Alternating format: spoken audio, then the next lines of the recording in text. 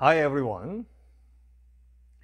When I started my lecture of Zechariah chapter 10, I said this chapter 10 contains the greatest amount of gospel in the Bible.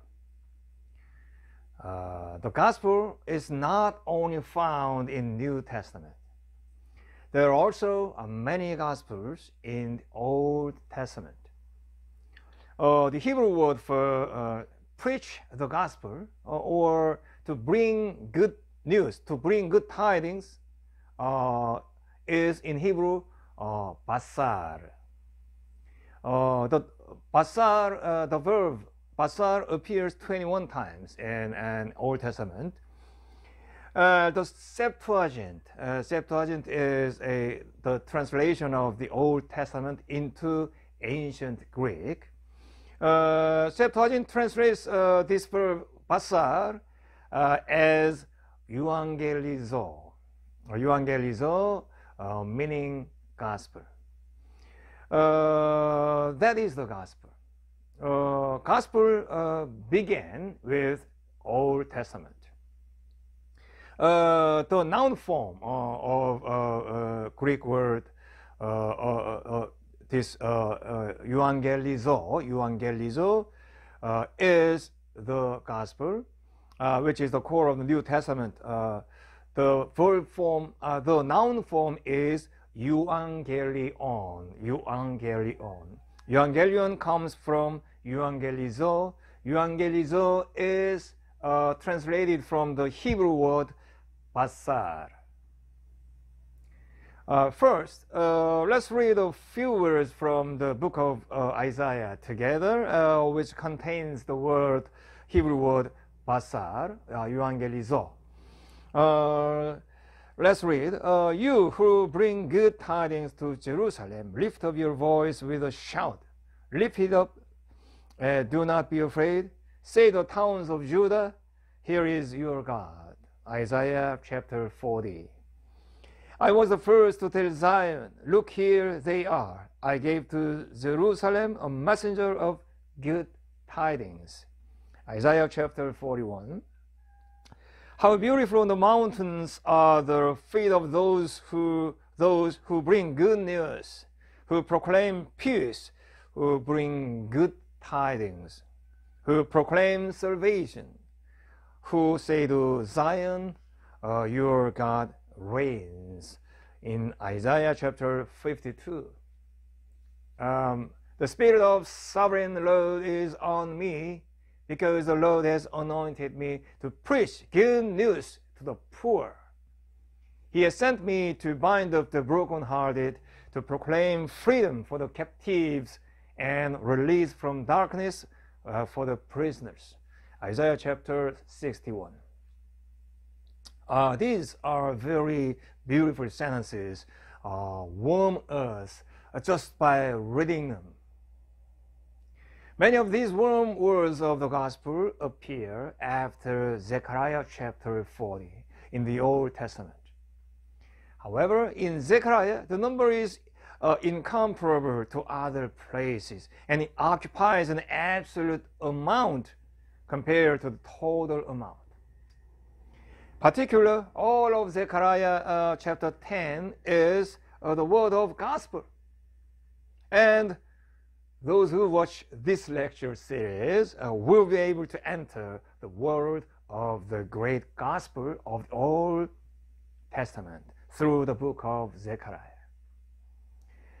Do you feel the book of Zechariah is very good gospel? Today, we would like to share the word with you in Zechariah chapter 10, verse 8. God says, He will gather the scattered people of the northern kingdom with a whistle. Whistle is translated in NIV with signal, the same meaning. As we shared earlier, God gives hope not only for the salvation of Judah, the southern, but also the salvation of the northern kingdom. Joseph, Ephraim is northern kingdom. Northern kingdom of Israel was destroyed 130 years before the southern kingdom of Judah, before the fall of southern kingdom. So it was completely scattered and lost its identity. But God promises to call out not only Judah, but also Ephraim, the scattered northern kingdom, with a whistle. Whistle. Whistle. Regarding the word whistle, scholar Mitchell explains in ancient times it was a very sharp and clear signal of a shepherd to call his sheep. Hence, the word whistle is a pastoral language. The situation of pastoral situation is very important in the Bible. We are sheep. God is shepherd. Jesus is a true good shepherd. Pastoral situation is very important in our faith. Whistle is a sharp sound a shepherd makes when he calls a sheep. It's called in the Hebrew word sharak, whistle, sharak, verb. And the word itself makes you feel that it's an onomatopoeic language, onomatopoeic language, sound, expressing sound. We easily feel onomatopoeic sound. Sharak. Yeah. A shepherd takes his sheep out all day and whistles as he gathers the sheep in the evening. And God also blows the whistle in today's text. God is portrayed as a man, just like a man. God is portrayed just like a shepherd. This has been explained, already mentioned, as anthropomorphism. God is portrayed just like human. The southern kingdom of Judah and the northern kingdom of Israel were both destroyed by the conquest of the great powers. They were destroyed, they were scattered, taken into captivity. Their hearts were also torn to shreds by the wounds. Faith and trust have all been destroyed. It's a picture of sheep lost in captivity. To those scattered nations, to their scattered hearts, to those who wander like broken earthware, God whistles, God says He will gather them. The word whistle, the word signal, already presupposes forgiveness. The forgiveness is hiding behind this word. Our forgiveness is also our main issue of our Christian life. To understand God's forgiveness, let me give you two memories of my childhood time. First, after making a mistake, mother calls out to the child. The child hides behind the mountain, behind some place, and does not come down. And mother says, "Hey, everyone, eat. Dinner is ready." Do you all know the meaning of this word? There are many meanings in this single word, right? Another thing, do you remember when you were young, boys and girls, when you were gathering your friends to start a game, you would say, "Someone who will play, stick here." In Korean, 여기 붙어라, come here, stick here. and walk around the neighborhood. This is exactly what it looks like. Our God whistles. Our God signals to those of us who have fallen in despair, who have turned our backs on God, who are wandering. God telling us to gather, telling us to start over, telling us come back. This is the meaning of whistling. In the story of the prodigal son in Luke chapter 15, the father always looks outside, thinking of his son who has gone away, waiting for the prodigal son to return.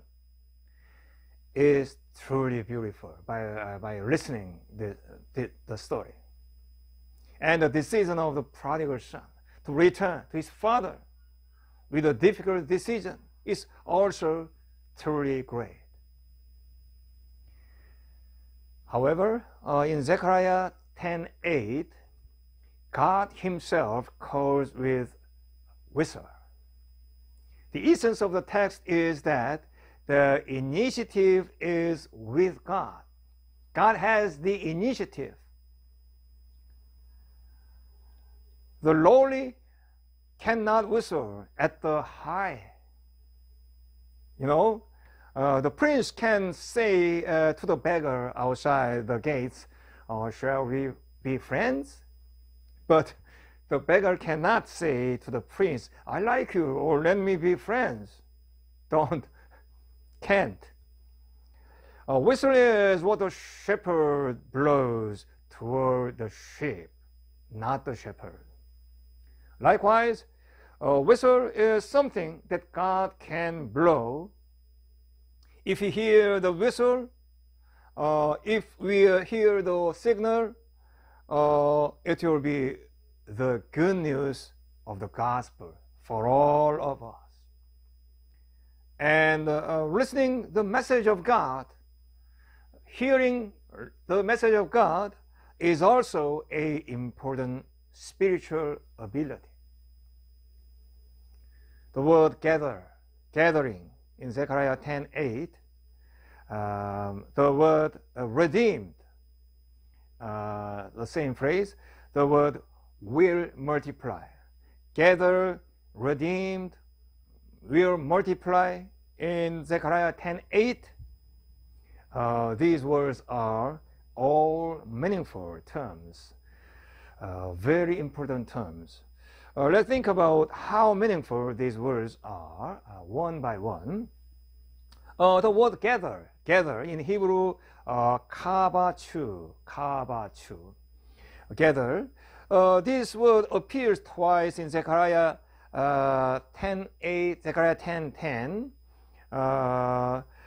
and throughout the Old Testament, this word occurs 121 times. Many of these words are used in, many of these phrases are used in exile or post-exilic texts, such as Isaiah, Jeremiah, and Ezekiel. It can also be felt through this word that Zechariah is also the class of a classical prophet. Classical prophet is traditional prophet and mainstream of prophet. In particular, this word appears 18 times in Isaiah alone, and among them it is repeated 13 times in the background of the exile after Isaiah chapter 40, and the words that follow after the exile. Check the phrases. In other words, God's act of bringing together Israel, who are scattered in body and mind through hardship and difficulties, is beautifully melted in these words. I think it's not just only gathering people, but also how many things do I have together within myself? So many things together in myself. My mind, my body, my life, my way of thinking, and my purpose of my life. When these things are gathered in faith, with faith, I and myself and my community will be restored and able to take on a new work. Beings that are not gathered cannot generate power. For example, in tug of war, pulling the rope, tug of war, total number is not important. The most important is gathering power as one. Gathering power as one is most important. Gathering power. God is whispering today, saying that He will unite the scattered beings, unite the scattered power for one purpose, for one reason. Zechariah 10:8, God says another word, I've redeemed them. The word redeem, also important. In Hebrew, fada. Redeem is a very important word and refers to asking for something at the price, just like Jesus Christ in the cross, in the sacrifice. As a typical example, all the firstborn sons of Egypt in Exodus story, Egypt firstborn sons died during the Passover, during the Exodus. But Israel put the blood of the Passover lamb on the doorposts so that the sword of God deviated from the house of Israel. You know the story of Exodus, story of Passover.